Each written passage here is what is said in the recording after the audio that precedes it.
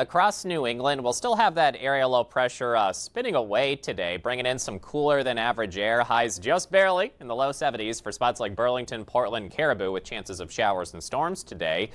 To the southwest, more sunshine and warmer. Philadelphia 87, New York City at 86, Washington, D.C. 85, Pittsburgh flirting with 80 today.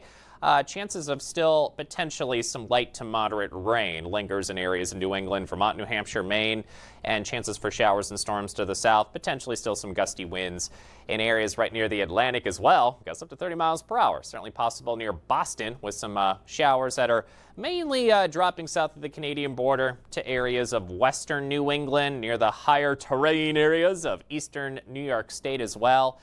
Southwest from there, isolated showers and storms are possible, and then we'll dry out and quiet down our weather tonight. Lows will be in the 50s to near 70 overnight for the region, and then for your Friday will be generally mostly sunny and hotter for your afternoon.